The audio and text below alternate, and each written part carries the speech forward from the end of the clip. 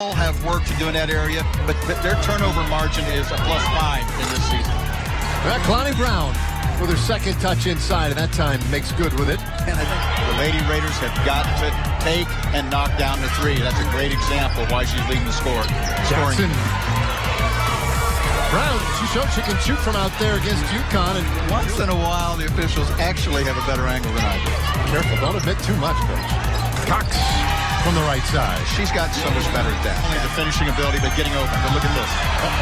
All alone inside, and Alicia Smith. Ball underneath, created arc on a lay-in. Oh, Chloe Jetson answering at the other end. Creating culture and winning culture right now, and that's going to be part of the battles that she's going to have to fight in her first year. Get hard in there. Egbo from the free throw line. That team, if they're going to try and pull off this upset today. Exactly. Quickly inside other end. Egbo has 8 possessions. Cox this time from the left block. Hudson blocked.